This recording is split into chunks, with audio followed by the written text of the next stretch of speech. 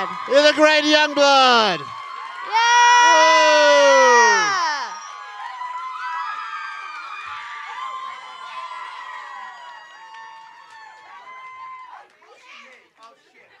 Sorry, microphone. Hello! Hey, Yungblud. How are you all? You've obviously released a ton of songs. We're playing quite a few of them on KROQ right now. You claim that what we're about to hear is the best stuff you've ever done in your entire life. You are so proud of this. Yeah, I am. It's me, man. It's like, I think, like, out of it, like, first of all, like, I love you all so fucking much. Been brutally honest. Like, I think the most beautiful thing about this whole thing is it's like, it completely came out of nowhere. Like, this was just a group of people who came together just to feel like they wanted to belong somewhere. You know what I mean? So it has no boundary or no rules or no, like, this is what it needs to sound like to be a thing. So when you come to a Yungblud show in 10 years or 5 years, I want it to go through the eras and everyone, like, I never want it to be like, this is the same shit for 3 hours. You know what I mean? I want it to be like, whoa, that was from there, that was from there, that was from there, because it's all about feeling. That's what Yungblud is. It's the truth in feeling, in the moment, in the expression. That's why a lot of people don't get it until you see the show. And it's like 21st Century Liability was angry, and it was punk, and it was mental, and it was just like, yeah, standing up going, I love you.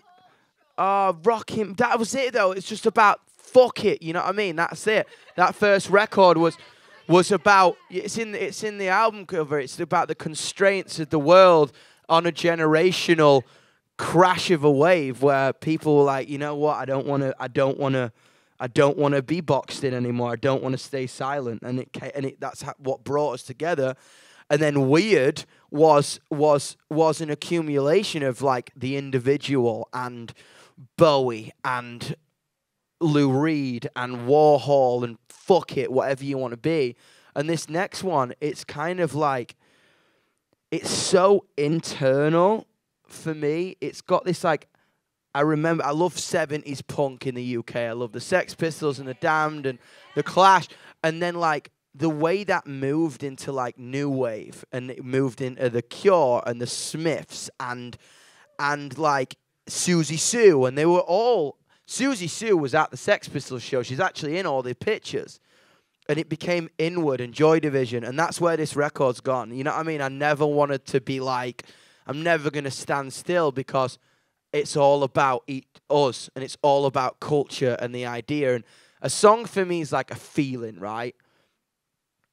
It's like a fucking medicine jar that I'm like, and I pull it out of myself and I put it in the jar and then I give it to everyone.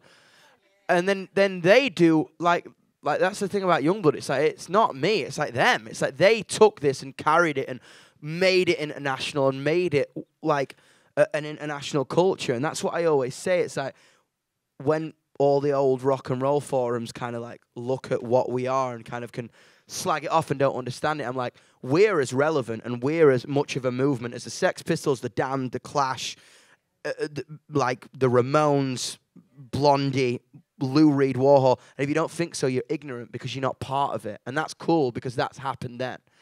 Because it's about them. They took it and they carried it. Like, look at everyone. You know what I mean? It's sick. What? You also got a tattoo to commemorate this new album, yeah, right? I did, On your ribs? Yeah. Hey! Is that henna? Yeah. Is that real? So are you going to get a tattoo for every album? Like, what if you make, like, 50 albums? I think the thing about this is it was just like, I called this album Yungblud because I couldn't really, like, every name I came up with, like, Yungblud said that, but better. You know what I mean? It was originally going to be called You Only Lose When You Stop Getting Up. But then I was like, Yungblud says that.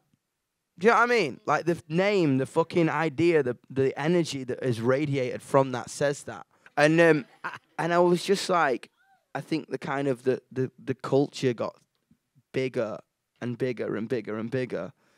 That the world kind of was like, it kind of got to the mainstream and everyone's like, whoa, what the fuck is this? So it's either too weird or it must be fake or it must not be real, because it got so much bigger so quickly, the mainstream, it hit the mainstream and everyone in the mainstream is like, what the fuck is this? And when something comes at you so quickly, it's often not real. It's franchise, it's an idea. And I think it's almost like a reclamation of like what it means in this album. Someone explained it so well. It's like a podcast about us. Do you know what I mean? And the feeling of what it means to be on stage. As I say, it's not the hardest record I've ever written. It's not the fucking bounciest. It's not the thing, because I don't need it. Like, if you come to a fucking Yungblud show, Jesus, it's like fucking bang, bang, bang, bang. You know what I mean? Like, no, Cat, we have the most energetic show in the world right now. But you had every studio across the world that said you can use our studios to do this album, and you chose to do it in a bedroom. In a bedroom in Glendale. Yeah. You know what I mean? In fucking in Glendale with the flies. Yeah, I know. Oh, you don't have to say that. We know. Do you know what I mean? I don't know. It was just like, it's like you kind of get weird was like big, and then everyone was like, yo, come right with me. And I did. Honestly, I'm sorry it took so fucking long to make this album, by the way. You know what I mean? It was like I knew I went into the north of England and I made a different album. There's like I made 2 albums before this one came out. I know they'll all come to you eventually. Do you know what I mean? But all that shit. It was like it was a mental period of expression, and then I came out here and everyone was like, "Write with this person, do this, and I was just like, "Oh fuck!" Like, and everyone was like telling me what you should do this next. You should do this. All the big creatures, you know what I mean, were going, do this next and do this next. And I was just like, no. And I went to my mate's bedroom and was like, that's where it should be made. I almost craved the feeling that I did when I wrote the first record, which was like made in a shithole in Soho. Because I just needed that, like, honestly, like, if I ever become a fucking rock star, like, slap me in the face. Do you know what I mean? Because I am one of you. Like, that's what I always want to be. I never want to be like, hey, man, fucking yeah, man, rock and roll. Do you know what I mean? Because it's all bollocks. It's a complete front. It's like, it's a complete front that disguises confusion. You know what I mean? That's why I related to Bowie and Kurt Cobain and so much on this record. Like, not even sonically, and Lou Reed, like, in actual, like, personification of it. Because it was just like, you always got to put your feet in the fucking grass, man. So, right, this one I played at Glastonbury, so you all semi-know it. It's called Tissues. Don't play it yet. But this one was so cool, because I remember, like, starting it in LA, actually. This got started in one of the big studios before we went to Glendale. It got finished in Glendale. And I remember the session wasn't going well. It was just like, fuck. You know what I mean? It was just not vibing. I came in probably a bit moody or a bit dramatic. And I was listening to Disintegration by The Cure. Does everyone know The Cure? Does everyone like The Cure? So I was listening to Disintegration by The Cure, and I was just feeling that kind of happy, sad thing, because The Funeral just came out, and it was like, yeah, fuck yeah, that just got written. I was like, what do I need? And I just was like, I wanted to kind of replicate this idea of feeling so happy yet so sad at the same time. And that's such a trip, because you're like, fuck, I don't know what to feel. I'm like, I feel excited, but I'm miserable. And that, you know what I mean? That's just life, innit? So I told the boys, I was like, put on Close to Me by The Cure. You know, and I was like, all right, cool, let's sample it. And everyone was a bit older, so like, we can't do that, blah, blah, blah. So I was like, listen, let me email Robert Smith, because I met him at the NME Awards. Well, my mum met him at Gmail or an AOL? What's Robert Smith have? iCloud, actually. An iCloud? Yeah, oh. Pretty modern. Thought that, yeah. But so I'm at the NME Awards in 2019, and, like, I'm there, and don't, like, deserve to be there. I'm like, fucking hell, whoa. In my head, I'm like Robert Smith's there, and like what at the 1975 there, and all these big British artists there. I'm like, shit, whoa, crazy. And I'm in this like Clueless fucking skirt outfit thing, right? And I took me mum to the NME Awards, right? And we won an NME Award. I was like, whoa, this is crazy. And like Robert Smith is in the corner. I can see his fucking haircut. You know what I mean? It's like this big. And I'm like, that's Robert Smith. And Robert Smith is why I wear eyeliner. You know what I mean? He was the first person that kind of like introduced androgyny to me. And I'm sorry, if we got to hurry this shit up, I will. But I'm telling the story, so fuck you all. Robert Smith's over there, and I'm just like, oh my god. I'm trying to think about a way to speak to him. I'm just kind of like want to like walk over and be like bump into him by accident. Be like, oh, Robert, hi. And then I like look over. I'm like, where the fuck's my mum? Where the fuck's she been? I'm like, she's fucking sat talking to Robert Smith, right? And I'm like, what? You know what I mean? And my mum's speaking to Robert Smith, just like, I'm like, what is she saying? What is she saying? She's probably like, he's loved you his whole life. Honestly, like, I was having to wash the fucking lipstick off his fucking school uniform for you. Whatever. And I'm like, what is she saying to Robert Smith? And I walk over to Robert Smith, and my mum's talking to Robert Smith, and then I actually get intro to Robert Smith by my mother, which is a fucking trip in itself. You know what I mean? I'm like, oh my God. So, like, whatever. And then we stayed in contact. So this song came out, and it samples The Cure, and The Cure let me use the sample to Close to Me, which is fucking mental to me. And I hope you love it. It's about the hesitation, about the seconds before you want to feel love, right? If that's from a lover, if that's from a brother, a mother, a fucking teacher or whatever, you take that breath in and go, am I going to feel happy or am I going to get fucking hurt right now? And you don't know. You know what I mean? We all feel that way because it's like, I don't know whether to allow this person to be able to touch my heart or I need to stay like this. Has anyone ever felt like that? You know what I mean? That's like everything. And I wanted this song to represent that happy, sad, melancholy thing to it.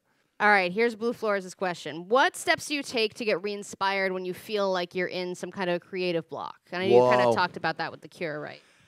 To be honest, it's such a weird one, that. It's like, I'm always a bit, it's almost like the other way. I'm almost too fucking creative for my own good sometimes. And I don't want to sound like arrogant, like, oh yeah, fucking creative.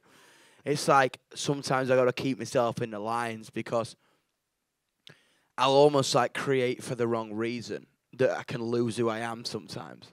Do you know what I mean? I'm like, sometimes I'm like, oh, let's do this and let's go that. Like my head's that mental. Sometimes I kind of got to click myself back into me. Do you know what I mean? Yeah. We don't have that problem. It's like even them, it's like trying to, like Ed and Adam and Thomas and that, trying to fucking, oh my God, where the fuck are we going to go? It's like, whoa. You know what I mean? Sometimes it takes me, I've always had a problem of focus. Yeah. Do you know what I mean? I've always had like an issue of focus. It's never almost been a block. It's almost like it's been the best way to put it is like if I see if it's a road and that's a fucking block and I stay and I'm like, how am I going to get over that? It's almost like that's the fucking road. I got to stop driving off the cliff. You know what I mean? Or driving to the mountain. You know what I mean? Yeah, it's almost like that. Oh. I've almost got to stay on the fucking road. This is from Brendan in Chicago. If you could collaborate with anybody dead or alive, who would it be? Is that you? Fuck yeah. Who the oh fucking hell, there's so many people. Dead, Freddie Mercury, David Bowie, Lou Reed, and then alive, Lady Gaga. Cool. Nickelback. Who do you want me to collaborate with? I mean, obviously, yeah. I love 21 Pilots. Me and Tyler are actually getting a lot closer. We keep seeing each other, so like that. Oh, that'd be a dream come true for me. I think he teaches me a lot. You know what I mean? He's obviously a little bit older than me, and kind of the thing about Pilots is they always did their own thing, and they sat like, for example, you listen to Scaled and Ice compared to Blurryface compared to the early stuff. It's all a journey. You go see a Pilot show, it's not just like the same shit. It's like multiple albums, and as I say, like they are just as inspiring to me as someone like Lou Reed or Bowie, who has those albums that you just do your thing for a bit, and that's from that album, that's from that, and a fan base and a culture. What is your favorite thing about your fans? Probably the sheer courage that I learn from you all every day. Like, I just look at you. And it's like, no cap, like, I go out into the world and as this fucking freaky guy, and I'm kind of celebrated for it. And I know it's sometimes harder for you. But I just look at you every day and I fucking respect it. And I just adore it. And I think it's cool as fuck. You know what I mean? Honestly, I do. I think you're all cool as fuck. And never change and never conform. Because it's just all, you know what I mean? I'm going to play you a song next called KROQ Kids in a second, which is a great segue. And I said something the other week. It's like the definition of what is cool and what is weird. It's all fucking all confused, right? The way you are, like you are so expressionate, and the way the cool kid and the weird kid has been so fucking franchised into what it is. I promise you, the cool kid in inverted commas, the cool kid ain't the cool kid. The cool kid is confused, so fucking confused. Just been told what to wear, been told what to listen to, been told what to love by society. Don't conform to that, and they will put you down because they are so intimidated by your individuality. They are so intimidated by a courage to step out into the world and not be what is normalized. And this song, the lyric consists of, I don't want to do what the cruel kids do because they're so confused. And I don't know, this has got spirit to it. And it's like, as I say, these Sweet Heroine and these songs, the song is so full of bangers like Sex Not Violence and fucking Emperor and Funeral and whatever. Do you know what I mean? It's all mental. But then there's these little 2-minute ideas that are needed to just put in. These little 2-minute expressions that redefine songs. It's like when you listen to this album, it's like a journey. And this song's called KROQ Kids. Is that weird, Yungblud, when you hear a song you spent a lot of time working on and now you're watching people? It's Crazy. Been inside of you, it's been inside your head, it's been inside your soul, and now it's kind of released now to the masses. You're watching people. I always get nervous, man. Yeah. Do you know what I mean? It's like such a trip. Yeah.